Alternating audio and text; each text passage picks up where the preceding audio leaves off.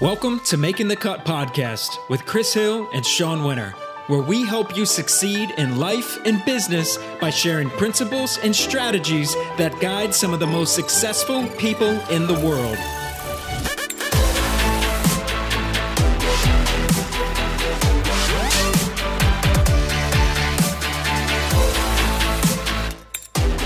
Welcome to another episode of the Making the Cut podcast.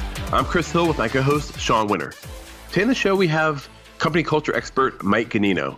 But before jumping into that conversation, here's a quick word from our sponsor. If you're ready to turn your ambitions into reality, for more than 120 years, the name Le Cordon Bleu has been synonymous with culinary excellence. From cuisine, food design, nutrition, to wine and hospitality management, Le Cordon Bleu offers a wide range of programs for aspiring culinary professionals to become part of a great tradition of excellence, with credentials that will set you apart from the competition in a demanding and changing industry. Apply now at cordonbleu.edu/USA. And with that, Chris, I know that you've been connected with Mike for a little while now, right? Yeah. Just through online platforms and being and he's now doing a lot of speaking about company culture. But originally he was a trainer for Potbelly, with their company wide, and has kind of worked his way up through the industry, and now he goes out and speaks at a bunch of conferences and with other companies on company culture and what that means, how to build a really strong and powerful one. He's got a great energy, great aura about him. So I'm looking forward to hopping on with him. We've interviewed so many great leaders in this area, and I think this will be no exception. So what do you say we hop in? Yeah, absolutely. Let's do it. Hey there, Mike. How's it going, buddy? Hey, good. How are you? Doing great, man. Thank you so much for joining us. It's been fun to connect with you over the last couple of years, on social media and stuff. And for those that might not know you, you obviously recently wrote Company Culture for Dummies, but maybe you could fill them in on your backstory and kind of what's gotten you here so far. Yeah, for sure. I was like most people or most people I imagine listening to the show, in the hospitality industry forever. It was my first job when I was 15. I worked at a Pizza Hut in Parker, Arizona, a very small town. And Pizza Hut was like the place where you went to for prom even. It was like the fanciest spot. We would even put out candles. So like when it was prom or when it was like graduation, we would set up the tables with candles to try to make Pizza Hut look fancy. It was the best thing going. So I worked there all through high school and went to college and during college kind of got bit by the acting bug and started studying. I went to college for broadcast journalism to be a newscaster of sorts. And that led me to acting and to improv. And like most people, acting led me back to the restaurant industry. And I was way more successful as a restaurant professional than I was an actor. And so I was in Chicago at that point and started working with a place called Potbelly Sandwich Shop. I was a manager and then eventually became the running the training program there and handling all of our new store openings for about 6 years, from 7 locations to nearly 200. And then spent some time at Lettuce Entertain You in their wine program and working with some of their quick service restaurants, actually, as they were getting into that space with Wow Bao. And then went over to run HR and operations and training for a homemade pizza company, helped them grow from 10 locations to 40. And then finally got involved in this startup restaurant called Protein Bar when it was just one little kind of juice bar location, and became a partner there and grew that to about 15 locations in a couple of years. And when we was done with that, said, like, what's next? Like I've kind of figured out that formula, and all along the way I continued to do improv. I was in Chicago. The place where improvisational theater is from was Second City and Improv Olympic and all the great programs. And I realized there was this like interesting thing that I kept seeing in the greatest leaders, whether it was someone running a shop at Potbelly or an executive at Lettuce Entertain You. I kept finding that the best idea wasn't the one that won, that the best plan wasn't the one that was executed. It was the one that was best communicated. And so I got really, really interested in how does the way we communicate impact the results we get at work. And so that led me to leading workshops and doing consulting and working with brands to help them really think about how do they communicate and shape things. And then that led to the book Company Culture for Dummies, which came out this year, like you said, Chris. And in the book, I really explored how does the way we communicate really drive culture. Like it's not just about your HR policies and all of those things. It's really about relationships, and relationships are really just about communication. And so that's what got me here. It's very interesting how it all just kind of parlayed and connected, and you evolved to where you are now. Dialing it back a minute, I'm always curious about this question that I'm going to ask you, because with Entrepreneurial Chef, there's a lot of individuals that want to jump out on their own, do their own thing, but they either have to overcome fear or obstacles or hurdles or something. So just curious, from your vantage point on a personal note, when you were stepping out on your own, what was that like for you? Did you have to get over some fears? Was it a bit of a struggle, until you could kind of really be flying on your own and doing your own thing? What was that period like? Yeah, I mean, there were a couple things there. One was that I will accept the fact that I was very lucky and fortunate, because I was a partner in Protein Bar when we developed this relationship with a private equity group. I was fortunate that if I had made a couple mistakes, I wasn't going to go hungry. So when I went out on my own, if it didn't work out, I would have been fine. And not everyone has that. But even with that, what I found is that it was really this whole thing that we're hearing more about these days, with this imposter syndrome of like, well, who are you to go offer someone consulting, and who are you to go talk to some big brand about the way that they communicate their values? Or, I found myself doing a lot of work around strategic planning. So companies will sit down and say, oh, we're gonna launch our strategic plan. We're gonna go communicate to the employees our goals or our new mission or our values. And what I realized over and over is none of the actual content of that was super important. What really mattered was the way you communicated. And so I kept dealing with imposter syndrome around there of like, who am I to go to this big brand and tell these executives, who often had way more experience being an executive than I did, how they should communicate. And I just had to get over that. But I had that a lot in the beginning of like, is what I'm saying good enough? Will people want it? Will people need it? And you just have to kind of keep saying, I'm just going to keep putting offers out, and I'm going to keep listening to what people want, and I'll find ways to say, can I offer that? And I think what it taught me to do was it really underscored the importance of listening as you're going into an entrepreneurial space. It's not always about your big idea. It's really about what are the problems you're trying to solve for somebody. And that goes down even if you're opening a restaurant, starting a food truck. What's the specific problem you're solving for people? And what's your point of view on that? And I find that the leaders and the entrepreneurs who do that usually have the best chance at survival. Yeah, and I would even get even a little bit more mundane with it and say, even for getting your employee to do a certain task, listening to them and figure out why is it they would want to do this task the way I want them to, and getting them to understand kind of where you're coming from, I think is super important. Mike, for you, looking kind of back again, as Steve Jobs says, you can only connect the dots looking backwards. Having the acting background, then going into hospitality, and now doing what you do now, how do you see the acting background affecting the way you're able to navigate this space now?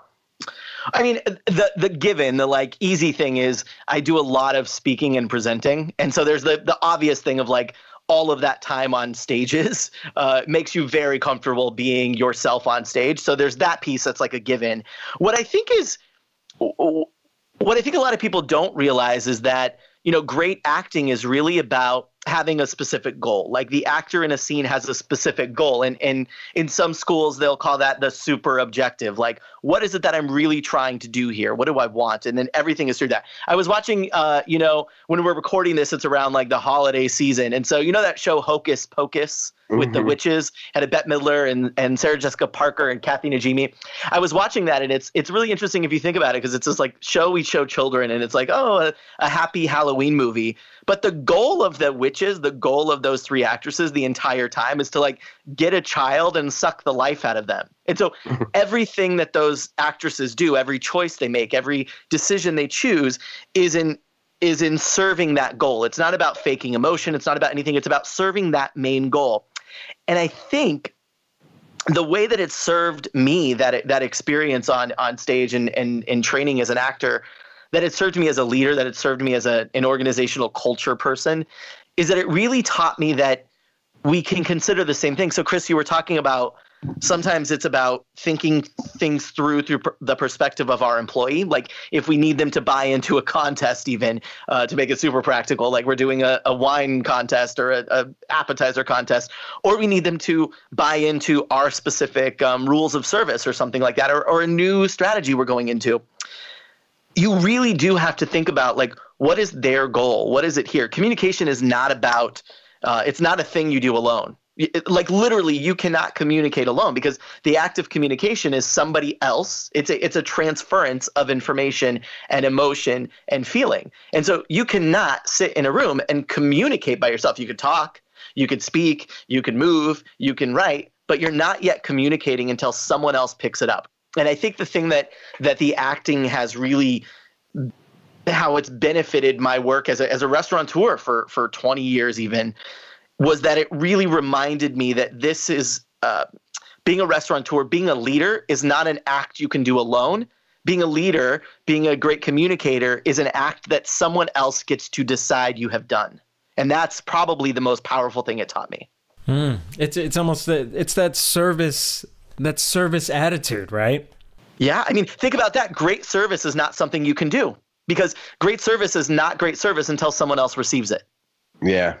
It's like simple, but then also when you think about it, it's like, oh yeah, that's pretty deep, right? But it's like so practical and easy to be like, oh, that makes sense. Like comedy, like there isn't, obviously improvisational theater is a lot about humor. We think of comedy in Second City and Saturday Night Live and Whose Line Is It Anyway? Comedy doesn't happen until someone laughs. Mm-hmm. There's no humor without laughter. It is always a two-person process, the same way that leadership, that communication, and you know what? You're right, Sean. Service is a two-person act. We both have to be involved. So why is it so hard to put these things in practice? You say it's easy, right? It's easy concept, and why is it so hard for people? Is it because we're emotional beings? I think it's because I think we try to simplify the wrong parts of it. So like what I just said is simple, right? The concept is simple, that this thing is a two-way street. But, even when I work with a leadership team on a communication, say that they're going to have a big annual conference and I'm working with the leaders on what they're going to be communicating, they focus so much on the words they're saying, and they don't think about the other person's perspective. The same way when we design service, we often don't think of it as a fully immersive experience. We think about these specific steps. I was working with a brand last year, and they said, gosh, we have this issue because all of our employees just don't have the right service mentality. And so I signed on to help them kind of rewrite the story of their customer experience. And it was really interesting. I went to 3 of their locations, and immediately, before I even got in the door, there were signs on the door that were like, do not do this. This isn't allowed in here. These were signs to the customers, right?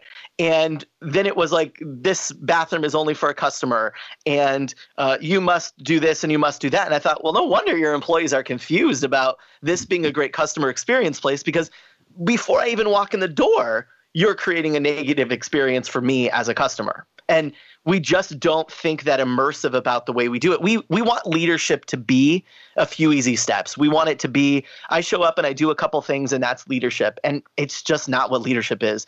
Leadership involves context. It involves the room we're in. It involves the times we're in. And what I keep finding a lot in the hospitality industry is people want a very simple recipe. And it's just not that simple, because like you said, Sean, we are complex, emotional, social beings, and it is shifting all of the time. And, in a very practical way, I see this a lot when I hear restaurants, but honestly, retail and hotel too, to say, we just can't get any good employees today. No good people are applying. Everyone wants to be a, social media influencer or something. And so then when I go and I look with them at their job postings, when I go and I look with them and say, what is the story that your job posting is telling?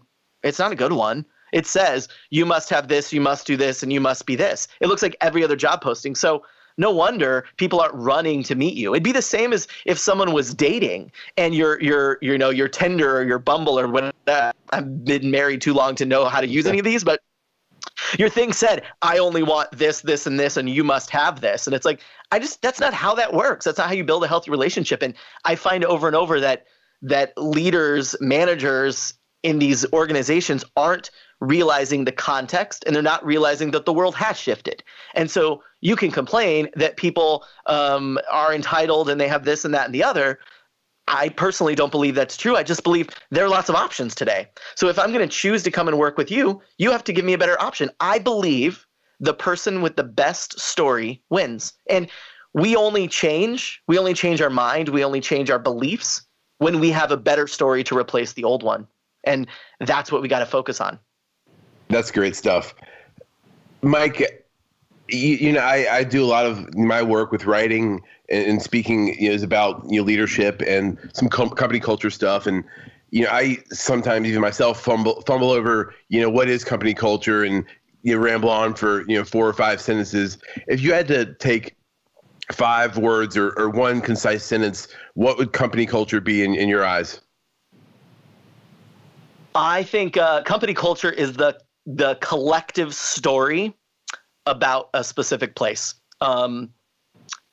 It's like, imagine you started a new job and you went through all the orientation and there's all this, and then next week you're actually on the floor training with someone and they say, let me tell you how it really is around here. What do you believe? Do you believe the story from last week in orientation, or do you believe the person you're standing with folding silverware, and they say, well, let me tell you how stuff works here? You're going to believe that because now you have a better story to replace it. And I think culture is the collection of those stories. And it's even like that societally. If we go on a trip, so let's say the 3 of us end up in Rome and we're in Italy and we're going to go get coffee. There's stories and rules about the right way to do coffee, and it's different than the way we go to Starbucks here. The systems and structures are, and it's stories around how things work. When we go to other cultures and we see them eat different things or we see them act differently, like I know I had a friend that was just in Japan, and it was like shocking how they like shove people into the train with these like big sticks. And it's a different story. The story they tell there is like, this efficiency is more important than your comfort. And that creates culture. What's good, what's bad, how we should feel, how we feel about things. And it's no different if we talk about the world, if we talk about a country, if we talk about a community, or if we talk about a business, all the way down to even like a shift. Like, what are the stories on this shift? Well, on this shift, we do it this way and we do this. That's what culture is. It's that. And why it's so complex is because everything contributes to that. Everything, the rules, the not rules, the rules that are rules that nobody follows, the way we feel, the way we communicate, the actual design of the space, how clean it is, all of those things contribute to the stories we create. So, Mike, for companies that maybe do not have the best culture right now, what's some low-hanging fruit or tactical things that they can wrap their arms around to try and reverse that trend and create a more positive culture? I think the biggest thing is to really look at the places where you are communicating. So if you have an orientation, if you have a vision or a mission or a values, or you have training, is to look and say, like, is it actually effective? Because that's the real goal of like anything culturally or anything communication wise, is to say, is it giving us the results we want? If we are communicating our vision, is it actually making people change later? Because that's going to start to clue you into where you need to pay attention. Because I don't believe that, when somebody reaches out to me and they say, oh, we need culture help, I would never sign on for that until we figure out what is the business issue this is causing. That's why earlier I pointed out, a lot of people come and they'll ask me for advice on how do we change the way we hire because we can't hire people. Great. That's a business problem that we can use story, communication, and culture to solve. But I don't believe that culture is just a thing you solve blanketly. I think you need to look and say, well, what problem is the culture causing? And then let's go solve that specifically. Otherwise, I feel like you might be in malpractice, where if you went to the doctor and you just said, oh, I just don't feel well. And they said, okay, well, let's do a mission. Let's do a vision. Let's give you this. Let's give you that. It's like, well, no, what's the problem? What's actually hurting? And then can we use culture and communication and story to fix that? And so what I would say is, if you're thinking about doing this, get really clear on what the problem is in the first place, and then work backwards to say, how is the way we communicate expectations? How is the way we ignite people working? And if you're communicating values and then no one's living up to the values, then something's wrong with the way you're communicating them. So it's maybe more, as you're saying that, I'm thinking of it like a human being. If I was to get, right now I have a bit of a cold, but if I had a worse cold and it was affecting my whole body, my whole health, that might be, culture could be, have different symptoms in different parts of my body versus a broken arm might be a specific business issue that needs to be resolved. Does that make sense? Yeah. And the culture fix for those would be very different. So the culture fix for a company that's having trouble attracting people to it is different than a company that's having trouble keeping people. A company that's having trouble keeping people is different culture problem-wise than a company who can't get their employees to really care about their service philosophy. Those are all different. Those need different solutions, and culture is not itself just like a Band-Aid. Culture is so complex that you really have to think about, well, how is the culture contributing to this problem? And then let's go fix that. Because otherwise, and I see this a lot, I see a lot of people doing these culture initiatives, and it's like, we're doing a new mission and we're doing a new vision and we're doing new values and we're reinstituting our values. And it's like, none of that works unless we're aiming it at a specific problem so we can figure out exactly what needs to happen to change that. Like if we were thinking of the culture of a city and the culture, we would say, oh, this city has a culture problem. Well, what is it? Well, the culture problem is that nobody recycles. Okay, well, that's very different than the culture problem is people are damaging each other's house. Those are different culture issues, both culture issues, but they're different. And so they need a different solution. Do you think what we're talking about, and especially the culture, is more for mid to large size companies? Because I think some people out there that have smaller places, they may think, this is great for a corporate type environment, but not us. We're too small. We only have 5 people, 7 people, 8 people, right? I'm sure you've come across that maybe even before. Yeah, I would say so. So we're on a podcast with 3 people, and you two are the host of this. There's a culture that you two have in working together. Do we show up on time? Do we support each other? Who leads what? This is where I was getting into trouble, right? I become the therapist. Mike, we were only 2 minutes late for this call, man. No, you were on time. You guys were perfect. So that's a culture for 2 people. And so what I would say is, yeah, if you're a group of 5 people working together in a food truck, then do you need to have like a large book? And that I actually think even if you're a big brand, you don't need a large book that's like, this is our culture and this is what we are. No, but there exists a culture, and that culture is driving some specific result there. It's the same way that if you had a group of 5 people and somebody new came in and you thought, ooh, this person doesn't match us. That culture exists as soon as there's 2 people interacting, the same way that it is impossible for us not to communicate. If we are with another person or another person is observing us, we are always communicating something. It may not be what we want. It may not be what we mean to communicate, but we are always communicating. As soon as someone else spots us, sees us, hears us, we're communicating. That exists, and that is where culture comes from. I believe that culture comes from how we communicate. And how we communicate is a full body experience, by the way. It is words, it is voice, it is energy, it is everything. And so I don't think you can have a team of 2 people without there being a culture, because culture is the stories we believe about each other and about working together. And that happens even when there's 2 of us. And so if you're a small group and you're listening to this and you're thinking, Mike, I want to be entrepreneurial. I don't want to have a big brand. I don't want to be Union Square Hospitality Group or Hilton or any of these groups. Perfect. Realize that as soon as there's another human being interacting with you, you have culture. And so get intentional about what it is. So in the last episode, we actually had Brandon Smith, who he's the workplace therapist and talks about a lot of the same type of things. And one of the things that he said that's really a challenge is, and makes it really hard for people to feel appreciated and do good work, is when they don't know what to expect, when there's no consistency in the boss or the person leading them. It takes a real emotional drain on them. You, in a different podcast I was listening to with somebody, you were talking about how it doesn't matter if your culture is this or that or whatever, as long as it's consistent. And I was just curious, maybe you could elaborate on that a little bit, but also, is there such thing as a bad culture, or what might that look like? Yeah, so I think the same as I don't necessarily. This is I'm gonna get in trouble because it's gonna get taken out of context from what I mean. I don't know that there's a good culture or a bad culture. There's culture and it produces some result. The same way that I don't think there's good communication and bad communication. There's communication and then a result happens. You may not like the result, and so in that case, it wasn't effective. If my goal in communicating to you is to get you to care more about a customer, and my communication doesn't do that, then it was ineffective. I didn't get the result I wanted. But I think with culture, with communication, there's neither good or bad. There's horrible things that happen to people, and I realize that, and I'm not talking about that. I'm saying in general, I don't know there's good and bad. There is culture and there's communication, and it produces some result. If you don't like the result, then work backwards and figure out why it happened. And so I think that,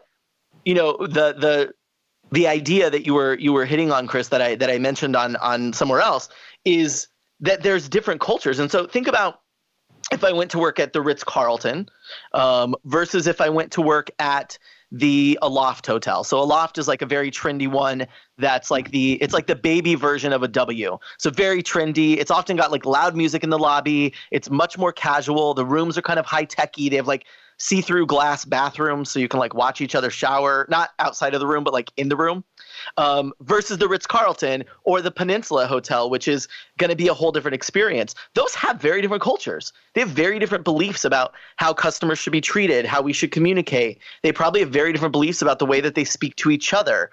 Neither is good or bad. They're just different, and they produce a different result. So if Aloft wanted a different result, if they wanted to be seen as a 5-star property, then they would need to change the way they communicate and the culture to produce a different result. It's not easy, but it really is that simple. If the result I'm getting is not what I like, I can look at culture and communication and say, how do I shape that to get a different result? It's like when you speak to when you come home, and let's say you're in a relationship and you come home and Bae has had a bad day and maybe we screwed up and we forgot to like do something we promised. We walk in the door and we say, "Hey, how you doing, Bae?"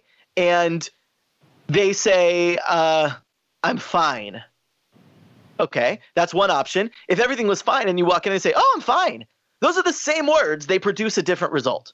That is how we need to be thinking about this, of like culture and communication just produce a result. If you don't like the result, work backwards and change it. I like that. Now, you work with a lot of companies, you either currently and then even in the past, and especially around this topic. So what would you say are some of the best practices for companies out there, even tactical things that they do that really uphold what one could say is a positive or a strong culture? Yeah, I think one of the things that contributes to an effective culture and an effective way to communicate is this idea of it started with this thing called preferred futuring, but I've learned it later through Zingerman's in Ann Arbor, who I've worked with. They brought me in to teach some improv, some yes and skills for business leaders. So Zingerman's, this great place in Ann Arbor, they use this process called visioning, which actually comes from a professor from University of Michigan, like back in the 60s, had this idea called preferred futuring. And the idea here with visioning, so many companies, their idea of a vision is we believe in a world where this happens. And it's like, that's not really a vision. That's like a weird, ineffective statement about something, versus the way that I learned visioning from Zingerman's and how I've adapted it for the work I do, and how in the book, Lippitt, that's the author, his name's Lippitt, how he talks about it in preferred futuring is getting really specific about what success looks like.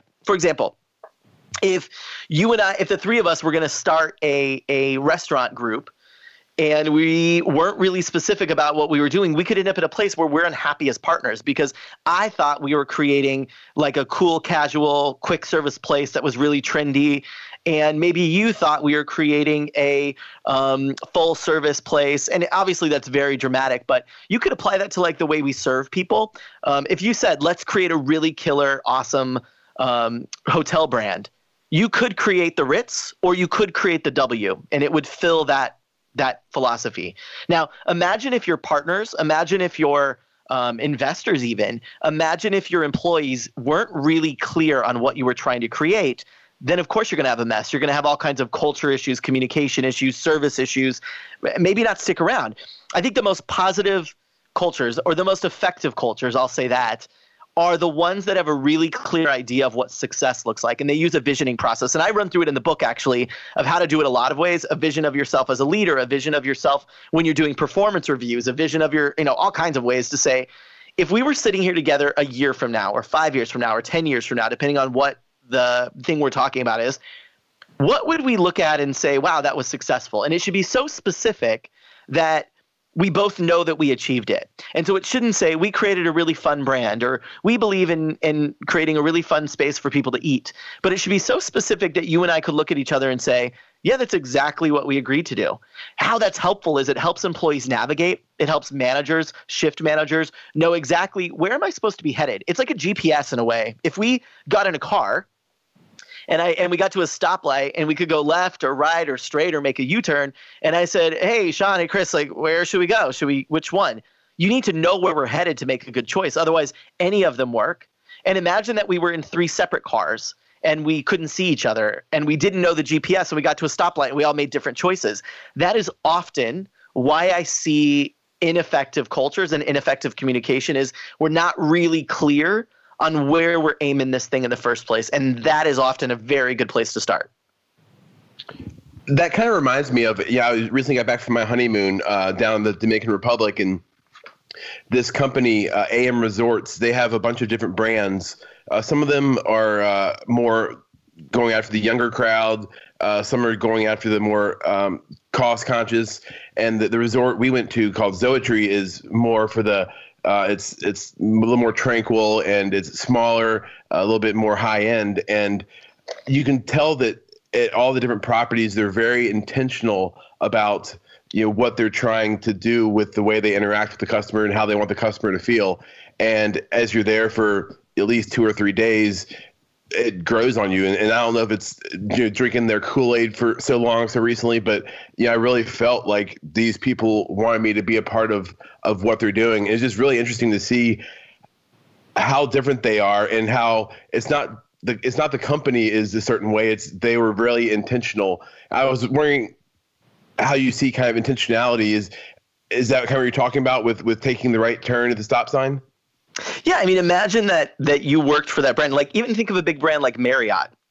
Marriott has all kinds of hotels. There's the W is within the Marriott brand under Starwood. There's the Marriott itself. There's the Conrad, which is like a very, there's the very fancy ones. There's AC Hotels, which is like the urban one. So imagine that you were setting out to create something with your team. Imagine that you were hiring people to work there, and they didn't really understand what you're trying to aim for. They didn't understand that, like, hey, our goal here is to be tranquil. Well, they might turn up the music too loud. They might greet people in a way that's like, yo, what's up? Welcome. And that's not what you're going for when you're staying at the tranquil hotel that you picked in the Dominican. So we've got to be really good at creating what that looks like for people. And it often I'll look at the all of the onboarding tools that somebody uses to welcome somebody new to their company. And it's a lot of like facts and information, but it doesn't really talk about like, this is what it looks like if we're successful. Even down to when you want to think about employee engagement, imagine having that conversation with your employee. Like, hey, I don't know how long you're going to work here, but let's get really clear on like, what do you want to get from this experience? What would make this a win for you? How can we make this successful for you? And then what am I looking for? What does success look like to me? And we just don't communicate that way often. Imagine on your honeymoon, by the way, Chris, if you hadn't discussed where you were gonna go, what kind of experience you wanted, and one of you, was all packed up and ready to go skiing, and the other is ready for tranquil beach resort. Like, that's being clear and specific about where we're headed allows people to engage. We keep talking about engagement in this space, and engagement is simply people don't have enough information to bite into something, and that's the problem. And so the more thoughtful we can be about what success looks like and what we're creating, the more we give people a chance to opt in. And I think cultures that are very opt-in, where people say, yeah, pick me, I want to be involved in that, those places typically get better results. As we wrap up, last one for me, you've got in relation to communication some really neat things upcoming. Is that right? Yeah, so I've been one of the things I've been working on. So obviously, I've talked a lot today about communication and story and all of these things. And in addition to my own work on the culture side and in the hospitality space, I've worked with Michael and Amy Port, who run a program called Heroic Public Speaking. And so I've been working with them. I'm the head performance coach there, and we teach authors, thought leaders, business leaders how to be better public speakers. And one of the things that kept happening is we kept getting invited to do corporate work, to go into organizations and help them with their presentation skills, their communication skills, and even linking it to like leadership skills. And so we've just, the three of us have just founded a new company that will be launching in 2019 that is very aimed at how can we change the way we communicate inside of companies. And that might be very practical. How do we present? How do we give better sales presentations or proposals or pitches? All the way down to how do we communicate as emerging leaders, as first-time leaders? How do we communicate? How do we communicate as executives? How do we organize our ideas to get buy-in and to get people to do that? So we're launching that. And then the other thing that's very exciting, I just recently signed on to be the executive producer for TEDx Cambridge. TEDx Cambridge in Boston. In Cambridge. We are the longest running and just a really, really great event. And so we put on an event every year in May at the Boston Opera House. We bring 6 speakers with ideas worth spreading. And so I just signed on to be the executive producer. So I'm very excited about that. We get to work with some of the like sharpest minds, like people from like Harvard and MIT and Yale, the World Economic Forum, to help them figure out how do they take their ideas and make them spreadable. How do they take this idea and get people to engage, pay attention, and to share the thoughts? So those, and then working on another book too. So I'm working on a book that's like clearly, squarely about the stories we need to be telling at work and how we can tell them more effectively. So I'm looking for more jobs. Clearly, I don't have enough jobs already. Very cool. If someone calls, I say yes. Thank you. That's awesome, man. Well, you're kind of winding down here, but I have one more question for you, and then we'll let you go. So, probably a year, maybe year and a half ago, I posted on Facebook, and I don't know if you even remember this, Mike, but on my Chef Chris Hill page, and it was an Anthony Bourdain quote, and it was something along the lines of, it was like, character, you either have it or you don't.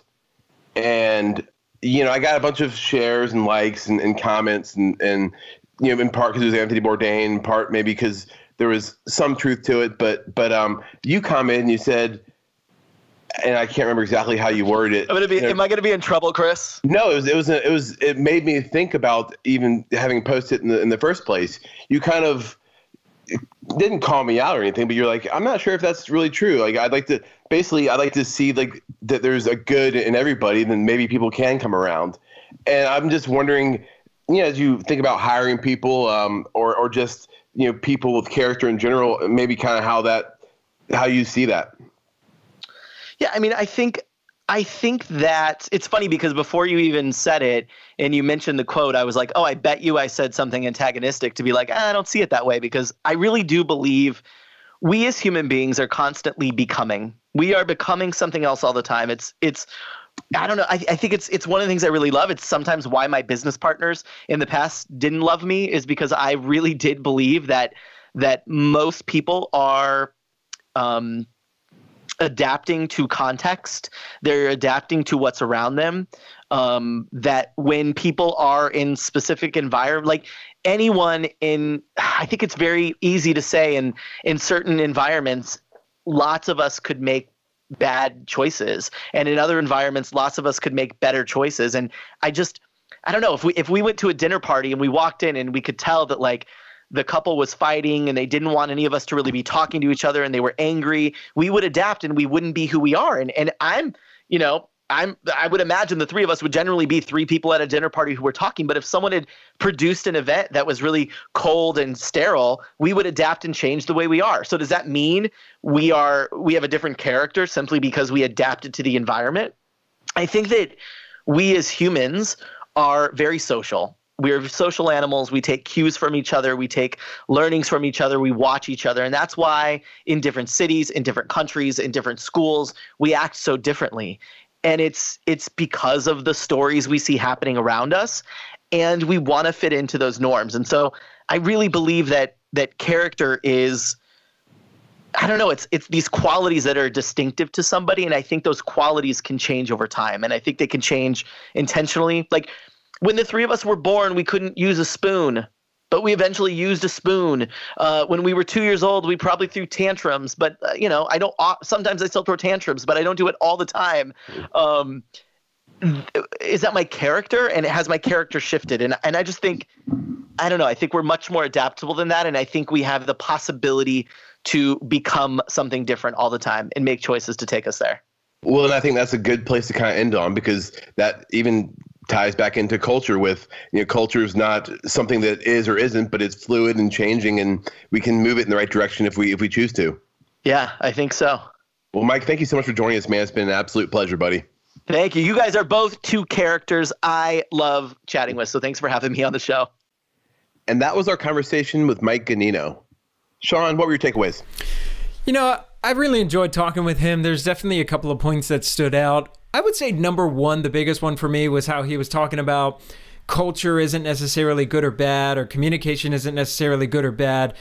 You communicate and there's an effect, and there's whatever the person, however a person perceives that effect, they're the ones that make it good or bad, essentially. So I really liked that frame of mind and thinking about it that way, just that culture or communication is just essentially an effect.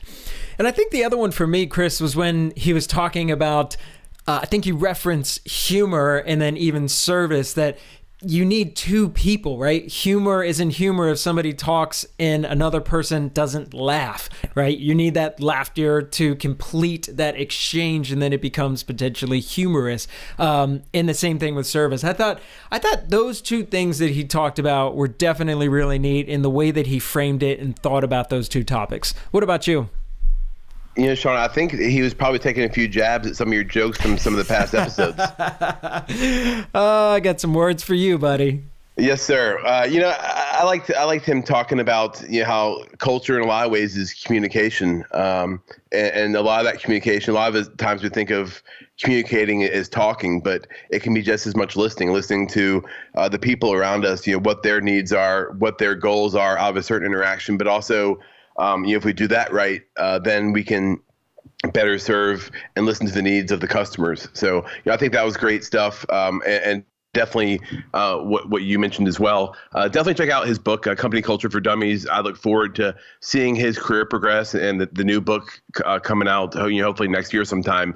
Let us know what you think of this episode, and we'll leave you with one final quote from Mike from the episode. Great service is not an act. Great service isn't great service until someone else receives it. And with that, we're signing off.